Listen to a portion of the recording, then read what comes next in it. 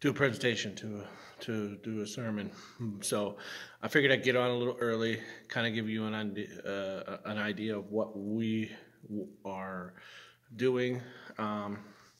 So I figured I'd kind of present the sort of the sermon for today that I have. So my focus today was going to be on unity and revival.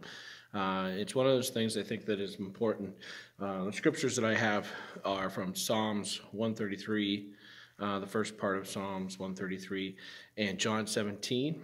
So if you want to kind of have those as for a reference point, but unity is actually interesting because it's one of the focal points of what we sort of celebrate with Martin Luther King Jr., who has been a strong advocate for the idea of unity.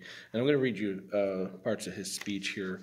I have a dream that one day on the red hills of Georgia, the sons and former slaves and former slave owners will be able to sit down together at the table of brotherhood. I have a dream that my four children will one day live in a nation where they will not be judged by the color of their skin, but by the content of their character. I have a dream that one day every valley shall be exalted, and every hill and mountain shall be made low, and the rough places will be made plain, and the crooked places will be made straight, and the glory of the Lord shall be revealed, and all flesh shall see it together.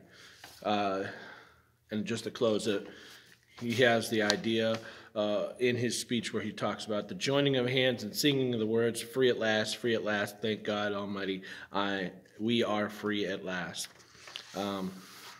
His manifest, his idea was definitely bringing everybody together, unifying everybody together. I think it's very interesting that we sometimes have a hard time understanding what that means, or sometimes we have a hard time just holding on to something as we see people or interact with people. And it is important as godly people that we don't put that barrier, that mask, that wall up to block us away, to hide away. We share our faith. We open our arms to all people. It doesn't matter who they are. And we represent that and show that. There's also a very important part of all this where the anointing comes as a way of unity. In Psalms 23, verse 5, you prepare a feast for me in the presence of my enemies. You welcome me as a guest, anointing my head with oil. My cup overflows with blessings. Every great move of God has been a hallmark movement that unifies all of us. And the anointing is definitely one of those. There's a story of these two brothers who were in turmoil and who struggled all the time. They had two farms that were opposite of each other. They were right next to each other as part of like the traditions of passing down the acreage of the farm. And they have these two houses that they built, and there was a creek in the way, and they both faced each other. So every morning, even though they were in turmoil and angst and hated each other, they saw each other every morning. But they would never stare or never look. They would always turn away. One day, one of the brothers won the lottery, and he hired the local carpenter. Now, the local carpenter was also the local pastor. They asked the local carpenter pastor to the farmer that won that money said, could you build me a wall so I don't have to look at my brother on the other side of the river? And he said he would agree to work on that for him.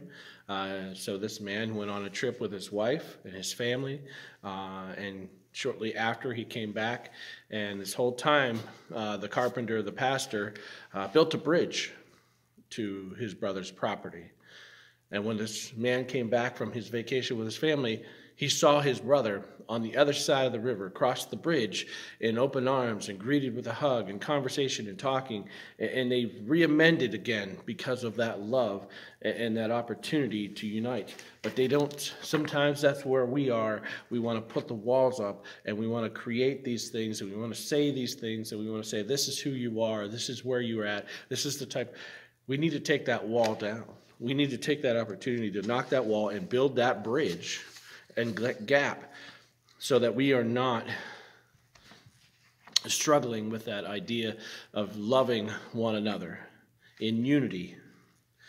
Now, there are many, many things that we do that judge many people, but we need to shrug those all off and take those all the way down. In Songs of Solomon, chapter 2, verse 17, before the dawn comes and the shadows flee away, came back to me, my love, ran like a gazelle and a young stag on the rugs of the mountains. We can work together in that anointing and in that unity, in worship and in accord. The importance of this unity in our main verse today in chapter 17 of John, it says in verse 20, so John 17, verse 20 through 23, I am praying not only for those disciples, but also for those who ever believed in me because of the testimony. My prayer for all of them is that they will be one, just as you and I are one in the Father. That just as you are in me, I am in you. So they will be with us. And the world will believe you sent me, and I have given them the glory you have given me, so that they may be one as we are. And I in them, and you in me, all being perfect in one. Then the world will know that you sent me, and I will understand that you love them as much as you love me. That is the key to all of this, is that we are unified together under the Lord Jesus Christ and our Father in heaven. As we continue on, there are many, many things that we have problems with, that we struggle with as far as that unified idea. And I want to kind of close with this.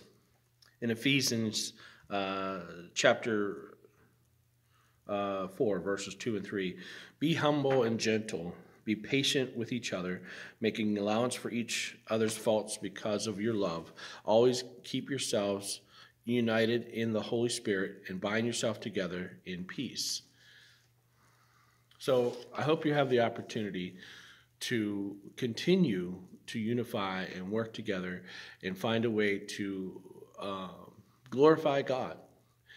I think sometimes we get away from those things and we struggle with those things and we forget. Sometimes we hold on to our own ideas and our own thoughts, but we really need to focus in on God's will, God's thoughts, God's ideas for this world. We know that it's not just in our own space and not just in our own little area, but in the entire world. God has a plan. God has a way of doing things that sometimes we don't understand and we don't know. But as we bond together, unite together as brothers and sisters of this world, we will find a way to glorify God. Not ourselves, but to glorify God. Let us pray. God, thank you for this opportunity again. We ask that you continue to bless those that are out there that are maybe struggling, having a difficult time.